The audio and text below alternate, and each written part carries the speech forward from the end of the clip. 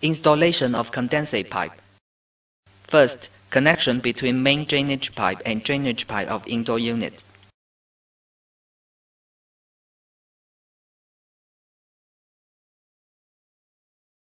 A ventilation hole must be provided on the top of the drainage pipe to discharge condensate water smoothly.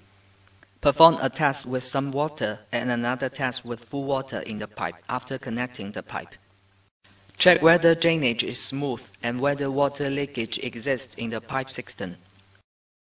The insulation layer thickness of condensate pipe should be more than 10 mm.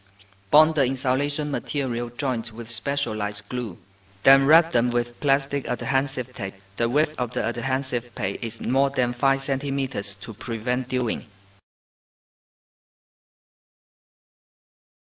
Notes: first, determine the direction and elevation of a condensate pipe before installing it.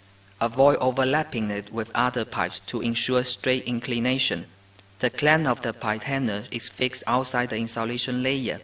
The height of the clamp can be adjusted. Second, distance between hangers as below.